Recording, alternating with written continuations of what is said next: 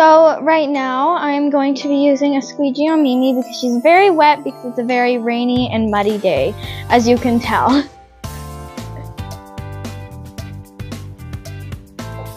So let's go in. So here's Memers. I call her Memers. She likes that name. So you just run it down and you start at the neck and go in the line with the fur, and her mane's kind of going off, so I have to go like that and then down, and there's a big water buildup that goes, and you can kind of hear it go down sometimes.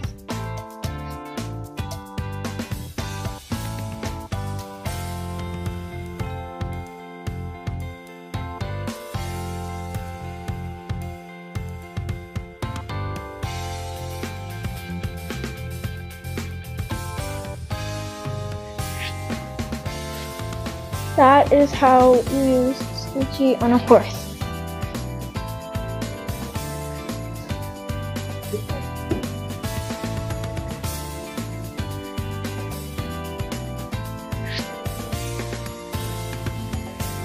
Then you go down to the bottom layer to get all the water that trickled down from the top, and using the same method by following the hairline.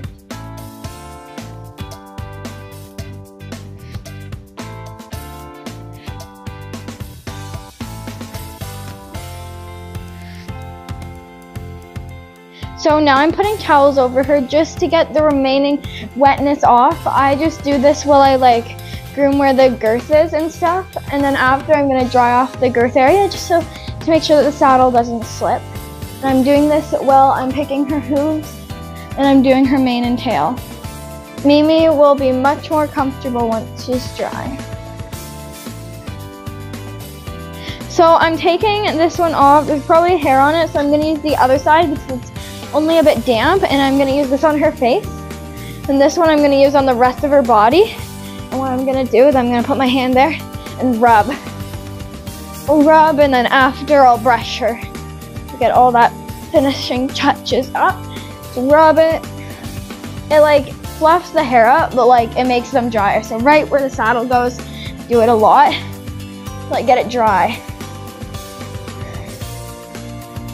All dry, and it's moist and a bit dirty, so I'm definitely gonna have to go in with the curry comb there, and I will show you what curry comb I use after.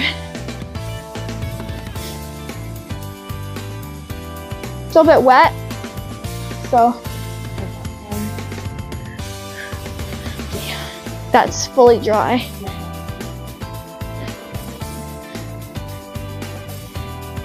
There. Got as much as I could off with the towel. And the dandy brush and the curry comb will definitely get, especially the dandy brush, will get a lot of that extra wetness off. Oh, she can say hi.